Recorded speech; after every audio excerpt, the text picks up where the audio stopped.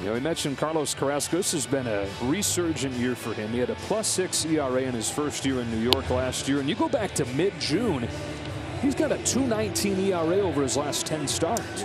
Cruz leads things off and strikes out on a fastball that comes back to the inside corner. Two-seam fastball, starts inside, catches the inner part of the strike zone,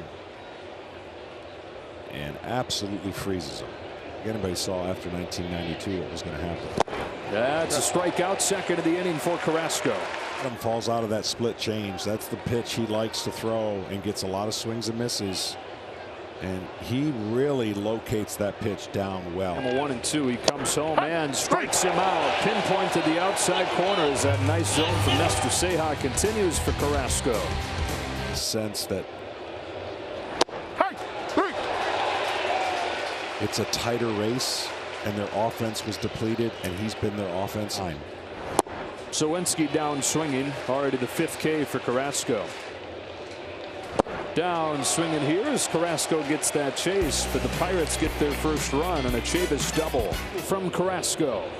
He's got his 7th K, and that bat goes flying over the net and into the seats. Farthest throw of a bat in the StatCast era. I mean, they say throw your hands, young man. He definitely did that. Wow. That ball, or that bat, is gone. All into the pull side. Or another strikeout. The 9th of the game for him, Francisco. He's got a season high 10 Ks. And another swing and a miss on that split change. See that split right there? I guarantee you the ball feels perfect in his hands. There are days where it feels like an egg and it comes out and floats or hangs. Tonight, that release point and the connectivity between all of his pitches is the reason why you're seeing so many of those Ks that he has racked up tonight. Edwin Diaz. A chase on a changeup. You can rinse and repeat that statement tonight. New season high 11 strikeouts for Carlos Carrasco.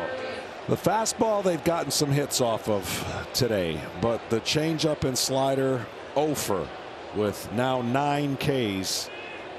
That is the thing we said in the beginning. He wants you to get to swing outside the zone, throw enough strikes early, and that's exactly what he's done, and it's been a clinic.